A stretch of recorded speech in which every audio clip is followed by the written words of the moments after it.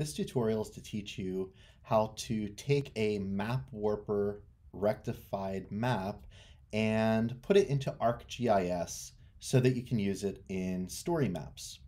It's a relatively simple process, but it takes a few steps. So this will walk you through all those steps.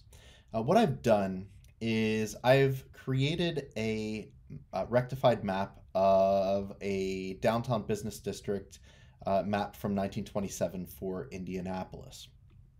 So what I'm going to do is I'm going to go into that map, and we're already familiar with these tabs if you've used MapWarper before, and you'll notice that one of the options is export.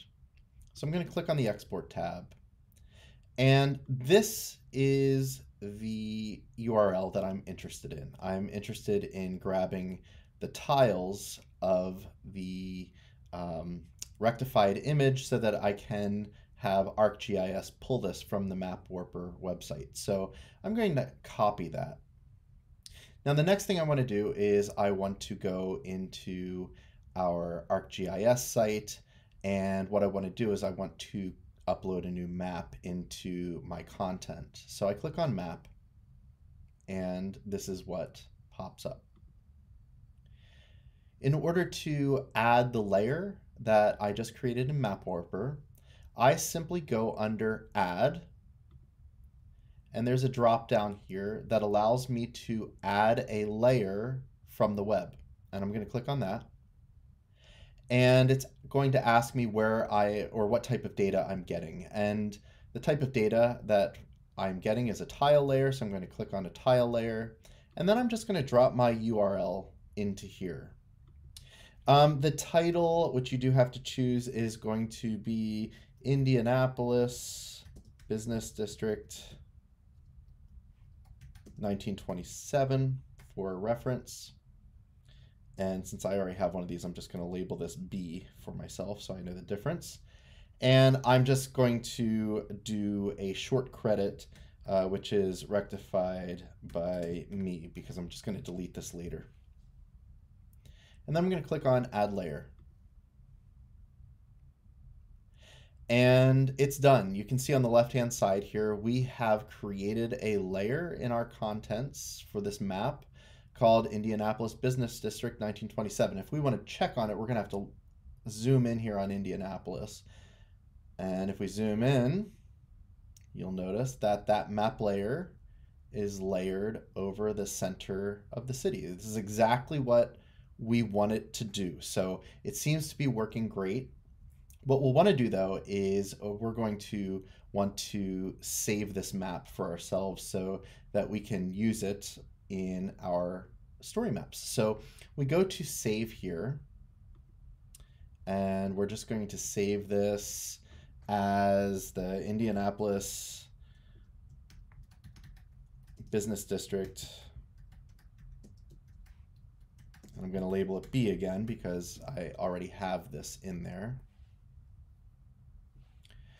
And you do have to add tags, so I'm going to label it as Indianapolis. And then I'm simply going to save that map. There we are. So now we have the map saved as Indianapolis Business District. This is our MapWarper image, which has been imported. And we can go back to our story maps under content here. And I actually have a test story map created for myself. So I'm going to go into my test story map, and I can edit that story map in here. And you'll notice I already have this map uploaded here, so I'm just going to delete that. And I'm going to create a new one. So I'm going to click plus. I'm going to choose map. And you'll notice these are the maps that I have already. This is the one that we just created, the Indianapolis Business District B. So I'm going to click on that. And what I'm going to want to do here is I'm going to scroll in to the center of the map so I don't see the borders of the other map.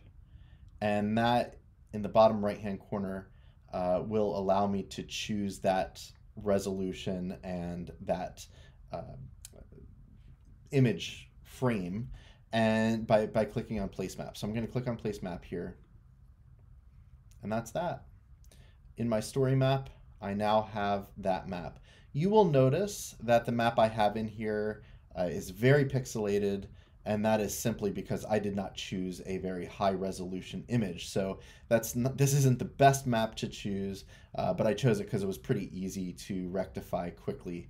But that is how it all works, and now you know how to upload a MapWarper layer to ArcGIS and then insert it into a story map.